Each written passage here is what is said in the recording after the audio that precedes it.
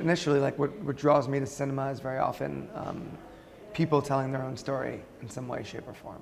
So, you know, it comes from sort of my upbringing watching neorealist films as a kid. I believe that certain realistic stories are better told through the eyes of people who have actually experienced it.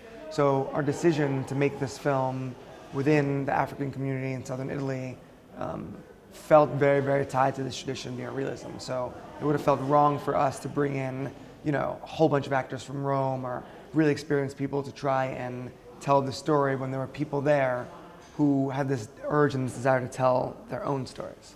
So once we got down there, like that was the approach. We wanted to make a film about a place with people from the place, with hopes that, you know, we'd be able to capture moments of spontaneity, but also other people would be able to bring insight to the story and the script as we were making it. And unfortunately for us, like, you know, over the course of 5 years developing the film, we were able to bring not just, you know, people from the African community, but people from all facets of life in Giornata Rosarno into the film, which I think is what gives it arricchire, which enriches the storytelling of it.